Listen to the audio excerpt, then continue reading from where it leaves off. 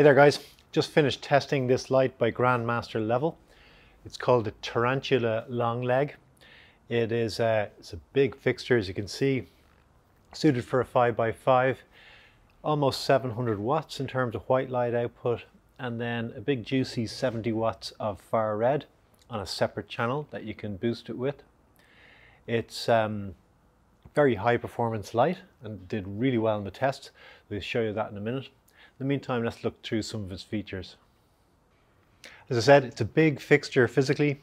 It's about 4 foot by 4 foot or 1.2 by 1.2 meters in size. So it's going to give a really good spread in that 5x5 area. 8 bars, foldable light, very solidly built, really heavy duty feel to it. Runs very cool, very little heat off the back of these really large, basically oversized heat sinks. It's got 2 drivers in this box that mounts up in the top. The main driver is Inventronics and drives the white LEDs, white and red LEDs, I should say, deep reds.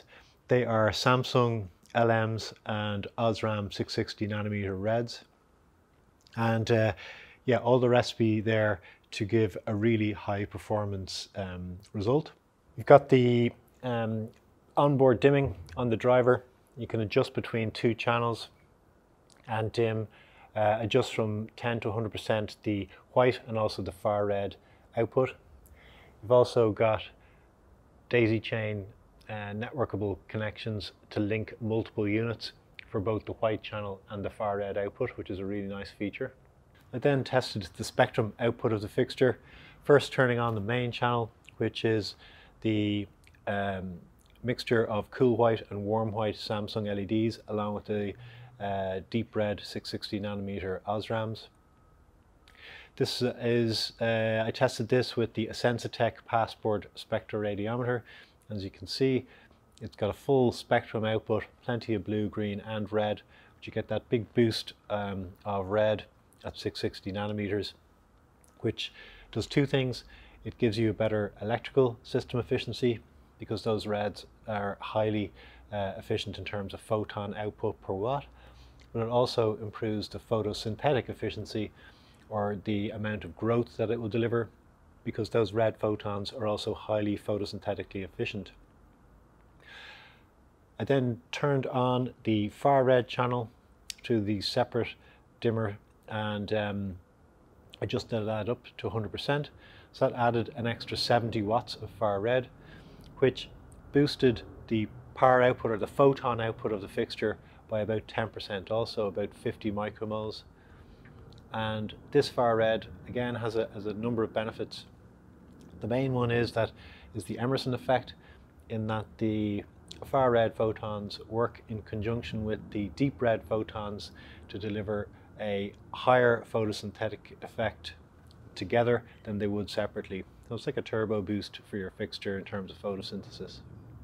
I dropped the fixture into its test area, which is 5 foot by 5 foot or 1.5 meter by 1.5 meters. The optimum hang height is 18 inches or 45 centimeters above the simulated plant canopy. And yeah, I used the spot-on quantum sensor, took 100 measurements of power on this simulated plant canopy, and it delivered a fantastic result. Now I was just using the main channel here, just the whites and deep reds. That's about 670 watts consumed, and at that power it delivers an average of 800 micromoles across that 5x5, which is a really good average power for high performance, and a system efficiency of 2.68 micromoles per watt, or usable ppf per watt, which is unbelievable really. This is an outstanding result and the best of any LED bar grow light that I've tested. So really impressive to get the fixture efficiency for this pricing in terms of dollar per watt, whichever way you look at it. So in summary, it's an excellent fixture, really nice build quality, very solid, over-engineered if anything. Got really nice components in terms of Samsung LEDs, Osram reds, Inventronics drivers. It's IP66 rated and ETL listed, so suitable for commercial grows and commercial specifications, and yeah, has all the features really that you'd want from a light, especially the additional far red channel. You give that big boost in flaring, and yeah, that really high efficiency, which is outstanding, as I said, for this this price range. Links are below to grandmasterlevel, Canadian-based company, ship all over North America, and as I said, I think you'll be pleasantly surprised by the prices, and yeah, happy to recommend this light. Any questions or comments, please leave them below and I'll get back to you as soon as possible. Take care.